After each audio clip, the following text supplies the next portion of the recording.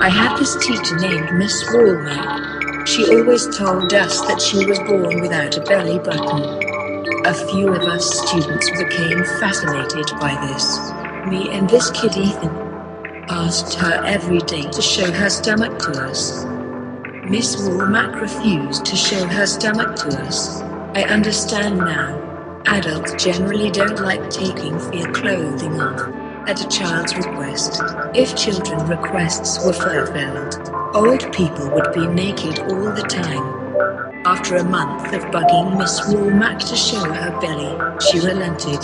She must have been very annoyed with us, so she pulled her shirt up in a huff, and what we saw amazed us. No button, only belly. She had no button.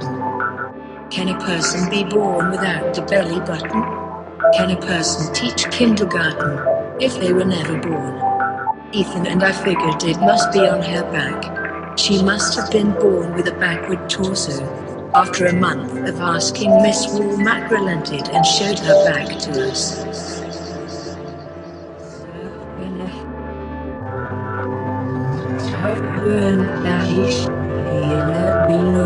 Nature don't like no mistakes. Nature was paying close attention to the investigation that Ethan and I were conducting.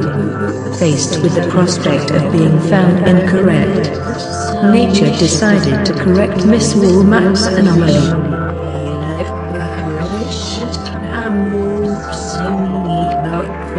Nature returned Miss Woolmack to wherever babies come from.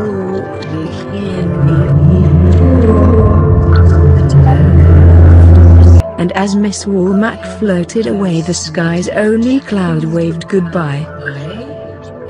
Goodbye, baby.